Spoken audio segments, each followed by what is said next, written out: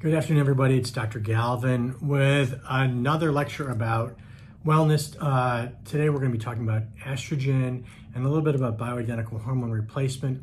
But really we're going to start our discussion about estrogen itself. Now, what's estrogen? Estrogen is a pretty potent hormone that's primarily produced by the ovaries. Men and women both make estrogen, but women make far more estrogen than men do. And so when we lose that ability to produce estrogen, we enter into what's called menopause. And menopause generally, on average, occurs at about age 51 for females. A good yardstick a lot of times is what age your mother went through menopause, because that's usually pretty close to when you might go through menopause. And so that loss of estrogen can be a problem. And we know that estrogen does a number of really important things. For one thing, it protects the heart against cardiovascular disease. It protects the brain against strokes, as well as Alzheimer's and other types of dementia. It protects the bones against osteoporosis or bone thinning. It improves static balance.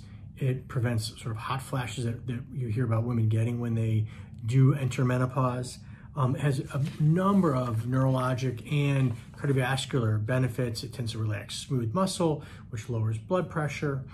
And then what happens when we reach menopause, and generally the medical definition of menopause is typically no period for a year, and LH or luteinizing hormone above 10, and or an FSH above 25, follicle stimulating hormone. Now, obviously you may have it. Hysterectomy with the ovaries removal, that's a surgical menopause, and some other people have other reasons that cause menopause, but that's the classic definition. And when we lose estrogen, what are the side effects of estrogen deficiency? Well, one of those things is urogenital atrophy, so vaginal dryness and pain with intercourse. Incontinence starts happening. Sagging skin, sagging breasts, facial wrinkles, all are related in part to losing estrogen. Fatigue is another one. Depression, mood swings, loss of libido, a lot of times forgetfulness, memory problems. All of those things are related to really the loss of, there are multiple types of estrogen, but estradiol or E2 is really the one that we think provides most of the benefit. And so that's the one we're going to kind of be focusing on. One of the things that we sometimes hear about is this thing called bioidentical hormone replacement. Well, what does that really mean? Well, what that means is if we want to get hormone levels back to where they should be, we probably want to use the same stuff that your body produces. So a bioidentical hormone is exactly the same molecular structure as what your body produces naturally. Now, that's obviously the way we want to replace hormones if we can. But if you're a drug company, guess what? You cannot patent a natural hormone. It's natural, it can't be patented. But you can patent a synthetic version of that. And so there's a number of synthetic estrogens that have been developed that are sold by pharmaceutical companies. And you take this synthetic estrogen, and then it goes through a number of steps in the liver or whatever, and it gets metabolized to estradiol, which is what we ultimately want. The problem is that you can have sort of side effects with that. And we know that a lot of the problems that we've seen with hormone replacement, things like cardiovascular disease and clots and cancer risk, is really related to synthetic hormone, synthetic estrogens or progestin use. They really have not been demonstrated when estradiol is used or progesterone is used. As a matter of fact, progesterone has been shown in multiple studies to be kind of a cancer preventer or moderator, whereas progestin has been shown to be exactly the opposite. So when we talk about estrogen loss, then we really want to kind of think about replacing back to physiologic levels. Now, there's a lot of benefits from estrogen. It improves your HDL cholesterol. It lowers your LDL cholesterol. It helps you deal with free radicals, which can cause lots of problems in terms of cancer risk. But we've got to be smart about it. And so, you need to have an assessment done. Someone has to look at your levels and find out, do you meet the criteria?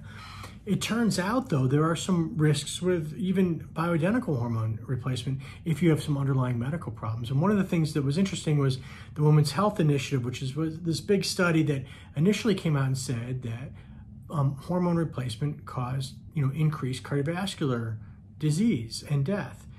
And it turns out after those initial results came back and people went back and reanalyzed the data, what they actually found was this, that if women were above 60 years old and they had underlying medical problems like diabetes, smoking, hypertension, or known cardiovascular disease, their risk of having a heart attack or stroke went up markedly when you added estrogen into the mix. However, if you separate out that group and you just look at the people that don't have any of those risks, their risk went down markedly. And it turns out there's an enzyme called matrix metalloproteinase that estrogen kind of upregulates and makes it more active.